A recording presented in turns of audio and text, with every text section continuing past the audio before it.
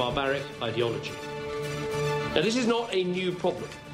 We have seen this extremism before here in our own country. We saw it with the sickening murder of Lee Rigby, and we saw it too with the homegrown 7-7 bombers who blew up tube trains and buses. The links between what happens overseas and what happens here has also always been there. Many of those who sought to do us harm in the past have been foreign nationals living in Britain, or even British citizens who returned from terrorist training camps in Pakistan or elsewhere around the world.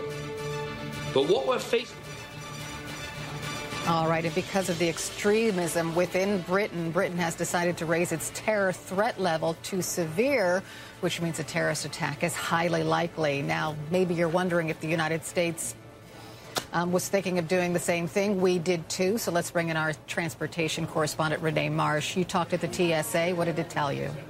Well, at this point, Carol, TSA saying that from their perspective, their security posture has not changed. I mean, if you are going to airport, you may see an increased presence as it relates to security. But of course, remember, we are going into a holiday weekend, Labor Day, so they say that is customary. But again, from the TSA standpoint, they say no change or increase. Barbaric ideology.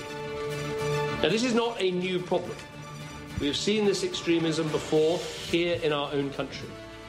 We saw it with the sickening murder of Lee Rigby, and we saw it too with the homegrown 7-7 bombers who blew up tube trains and buses.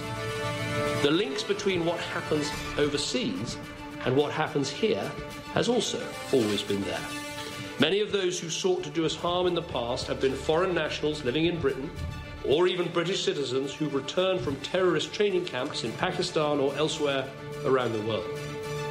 But what we're facing...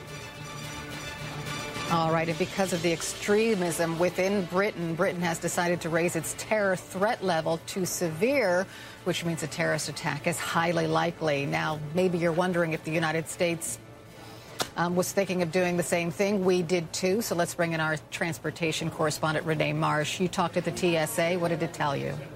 Well, at this point, Carol, TSA saying that from their perspective,